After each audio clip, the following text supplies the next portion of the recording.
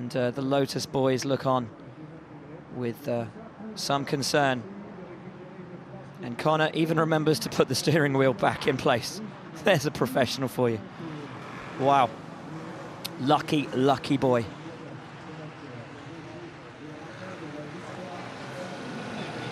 Lucky that we can laugh about it. Stockinger leads from Da Costa under the safety car. Abt is third, Evans is fourth, Fumanelli is fifth, Chacon sixth, Vigno is seventh, and Alinas is eighth. The other positions in this race: Kishbal is ninth, Vizoyu is 10th, and it's Saranovic 11th and Cregan 12th. Vicky Perea is up into 13th place, John Wartique is 14th, Spavone is 15th, then it's Niederhauser and Lane, Mercado and Ringel, Plasterka and Sakurai. Carmen Jorda is 22nd. And trying to re-secure the barriers. Look at the damage that's been made to those barriers there.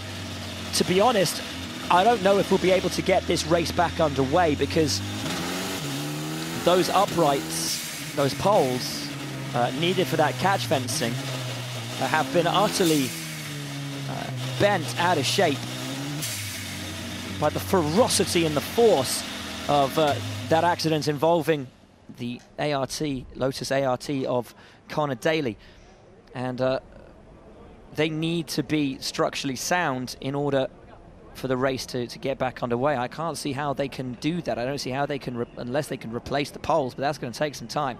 It's not just about the mesh fencing. Those poles have been seriously compromised.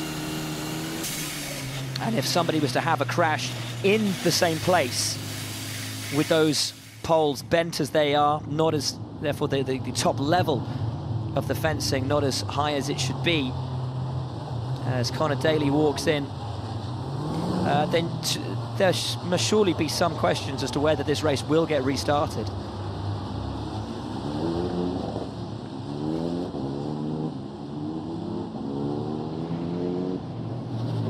Saranovic is still in this race, in 11th place. We haven't seen any notification that the incident will be investigated, but I think it should be. And Daly, there he is. It is great to see that he's all right, particularly with an accident like that, where you come down on the rear of the car, ever so easy for a driver's spine to become hurt. But good to see that he's walking, seemingly without pain.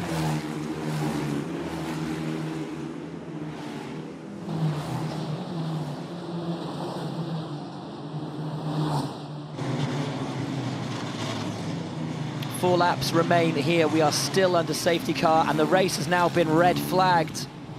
And I thought it would be, to be completely honest with you, because those poles on the run down would not have been replaced, because there's no chance.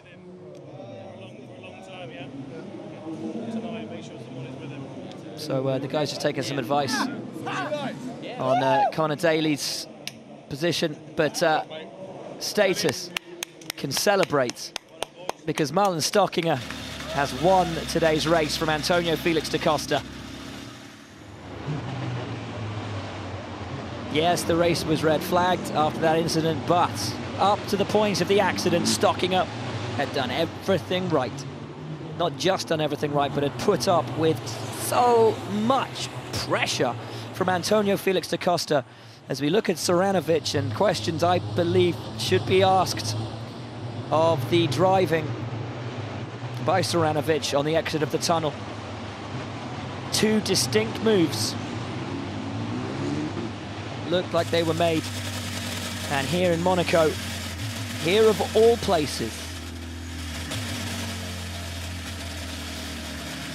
that kind of double move just should not be tolerated.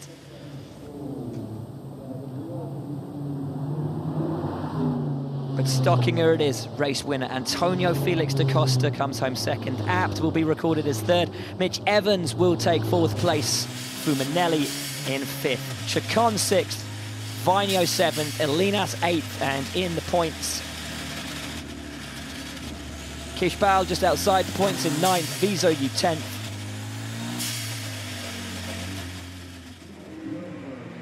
But for Stockinger, it's another fabulous result. It's his second visit to the podium. Last time was the very first race of the season, and they've brought Stockinger into the pits for some reason, rather than allowing him to run down the circuit to the start-finish line where he should be lining up. I guess because the race has been red flagged and didn't run to its full conclusion.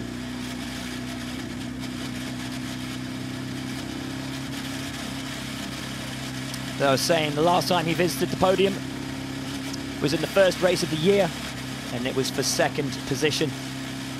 Today, though, it's for a win, and a richly deserved one. So he'll drive to the end of the pit lane, and they'll allow him to do so. He'll just bring it to a halt. And then they're saying, get out, chap, because you've got to go to the podium. I think some of them are maybe looking at him and saying, what are you doing in the pit lane? You should be on the start-finish straight. There he is, our race winner, Marlon Stockinger. Punches the air and is already being congratulated.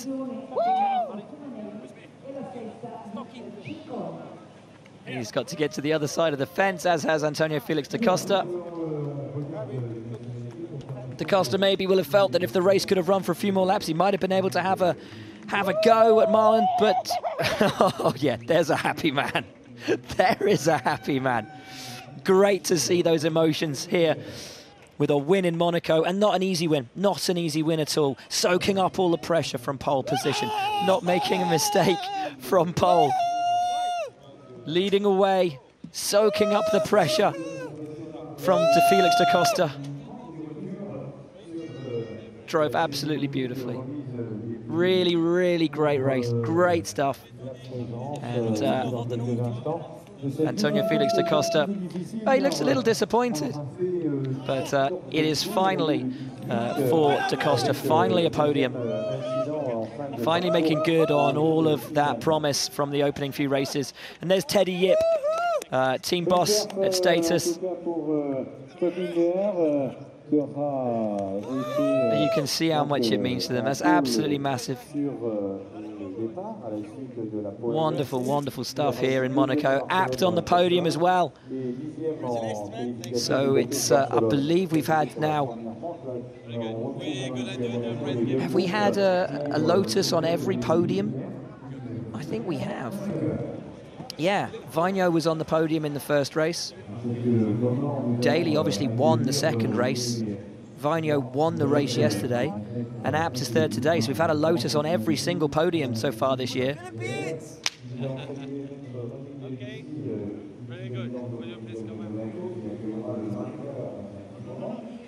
But today, it's not a Lotus in first place. It's the Status GP car of Marlon Stockinger.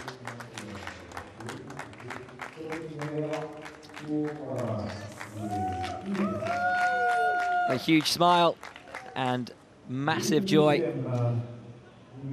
Antonio Felix da Costa, I'm sure this is not the first time, sorry, not the last time, I should say, we're going to see him on the podium this year. It is the first time we've seen him on the podium this year. A huge talent, and has shown us his potential. I think a measure of just how much he wants to compete this year, how much he wants and feels that he should be leading. But he looks a little bit disappointed with the result. But Daniel Apt on the podium in third for another great day for Lotus, but an even better day for Marlon Stockinger.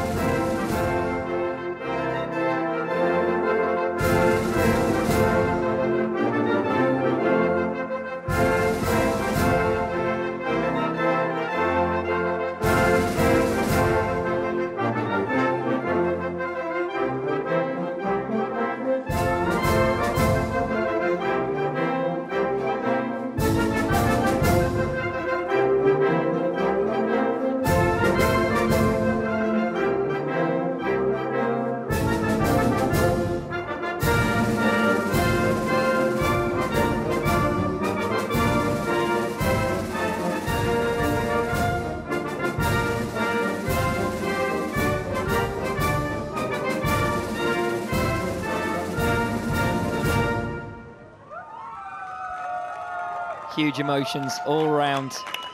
A win anywhere is special, but in Monaco it is extra special. And Status Grand Prix and Marlon Stockinger can revel in that tonight here in Monaco, with the Formula 1 Grand Prix taking place tomorrow. GP3, as with its sister series GP2, is now done for the weekend in Monaco. The boys and girls of the championship can go out and celebrate in some style, and where better to celebrate, where else to go and have a party than here in Monaco, be it in a bar, be it in a club, be it on a boat.